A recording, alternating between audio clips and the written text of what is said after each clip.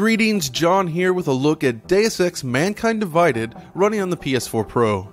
Since the launch of this new console, Deus Ex has quickly become an example of a game that seemingly runs worse on the Pro versus original hardware, but I wanted to see if that was really the case, and even if it was, what are the other improvements here? Well, let's find out. Before we jump into the performance analysis though, let's start with the basics and see what has changed here. The game's Dawn engine has proven to be quite demanding, even on the PC side of things, so I wasn't entirely sure just how high the developers would attempt to push the visuals here. To start with, the team has opted to make use of checkerboard rendering here to deliver massively improved image quality on the Pro, but with a twist. The resolution is adaptive. Essentially, the game appears to switch between two different resolutions based on the load, a full 3840 by 2160 and a slightly lower 3200 by 1800. I counted a number of different shots and was surprised to find that it actually seems to reach and hold a full 2160p in many situations, resulting in a very sharp image here. But even when it does drop to 1800p, it still looks pretty good. The impact on image quality here then is pretty interesting. The game still uses that same overly aggressive sharpening filter from the original release, but thanks to this much higher resolution, the issues are mitigated somewhat, reducing the overall impact. Thin objects such as these trees here also seem to present an issue when using checkerboard rendering, something I've seen in other games as well, but it really stands out here. Texture filtering also remains somewhat moderate throughout, with lost detail presenting itself at oblique angles on a regular basis. The only other really noticeable visual upgrade here, and it's still pretty subtle, are the reflections, which are more detailed and refined on the PS4 Pro.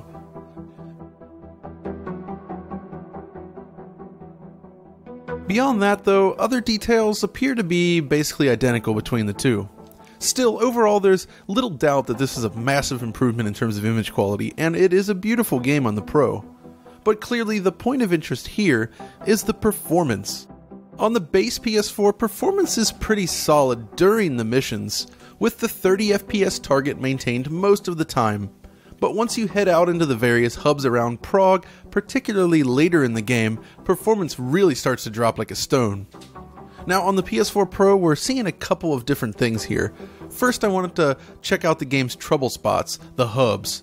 This area is actually one of the more challenging spots in the game I've found, and neither system is able to maintain its target frame rate here. Clearly, however, the original PS4 is the one that suffers from more drops here. There really hasn't been a downgrade in terms of performance in this area at all. Of course, that kind of feels like a consolation prize since neither version is really smooth here. There are loads of skips and hitches throughout this area, which you can see on the frame time graph over here.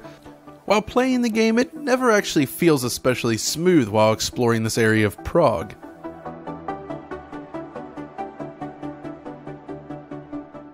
But of course, these hub areas are really heavy across all platforms. I could see that these areas are CPU limited on the PC side more than GPU limited, which potentially means that the improved performance on the PS4 Pro is actually related to the faster CPU clock, which is able to help reduce performance hitches in the zone. So despite the remaining hitches, I don't really think it's a GPU problem here, so the massively increased resolution isn't really the bottleneck. You might also notice that screen tearing has been eliminated on the PS4 Pro, and while tearing isn't a huge issue on the base system, it does pop up now and again along the top of the screen when the engine is stressed, and it's nice to see that it's been eliminated on the Pro. Of course, while this does seem like a great idea in theory, it also might be related to one of the game's problems on the PS4 Pro. Take this scene for instance, a few torn frames on PS4, but a more noticeable dip on the frame time on the Pro. As we continue here, you also notice a run of skips along the frame time graph on the Pro, leading to a sensation that the game is kind of skipping.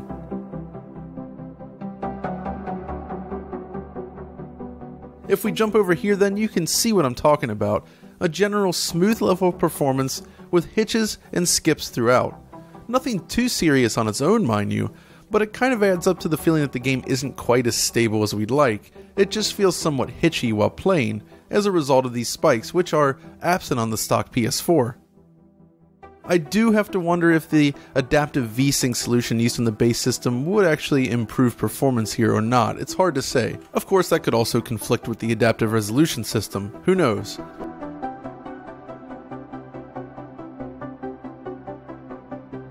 What's also interesting is that there are scenes where the PS4 Pro pushes way ahead of the base system. This introduction sequence here in the busy train station, for instance, it's filled to the brim with activity, and it struggles to maintain 30 FPS here on the base system. On PS4 Pro, however, the results are dramatically smoother.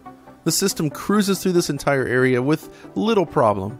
Unlike the hub zones themselves, aggressive data streaming really isn't required here, which might help avoid some of the hitching that we see, while the CPU upclock then can deal with these spikes on the base PS4. It's a nice improvement overall.